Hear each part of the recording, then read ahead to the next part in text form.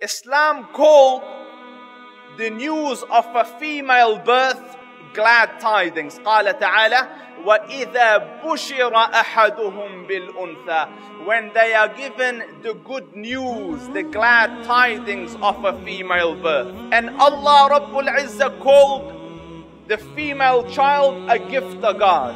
Do you see that the deen of Muhammad, initially women are very downtrodden, now the deen lifted them up.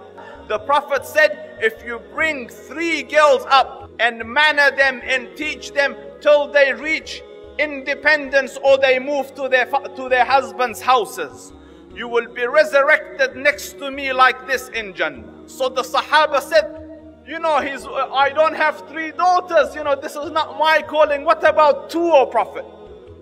So he said, whoever has 2 daughters and brings them up, as in teaches them and prepares them until they reach independence and go into their husbands' houses, will be resurrected next to me like this in Jannah. And the Ashab say, had we were to ask for one, he would have said the same.